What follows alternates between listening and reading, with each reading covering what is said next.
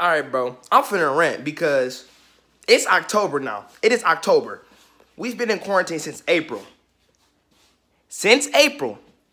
Matter of fact, not even April. March, February. So since February, I haven't seen my main barber. The main dude I've been going to for years. Look at this. This shit is ass, my nigga. My fro is leaning. I look like Kari now.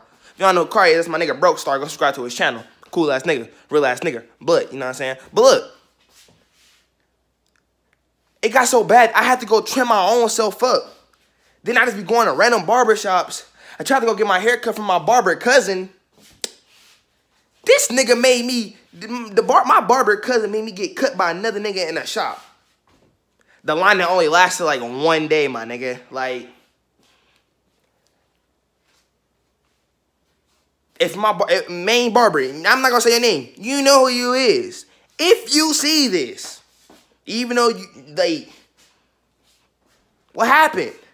I inboxed you on Facebook, you didn't respond. Like, fix me up. Where are you? Like, I'm tired of this. I'm sick of it. Like, how can I put a hose with this? I mean, you know me, I could still put a hose regardless, cause you know, I could still put a hose, but where you at, bro? Cause if I get the cut and I just order me some Dior ones, you know, I'm really gonna be getting the hose, you know, because like I'll have a Chris Ball ass cut, like bro, I just don't understand because I haven't had a cut by this nigga since February.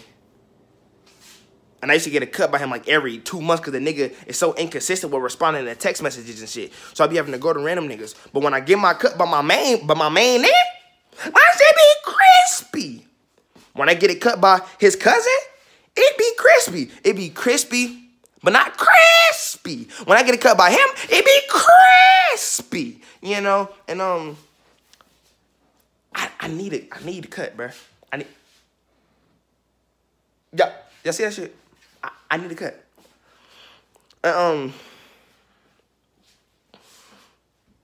Yeah. Yeah, I need a cut. Yeah.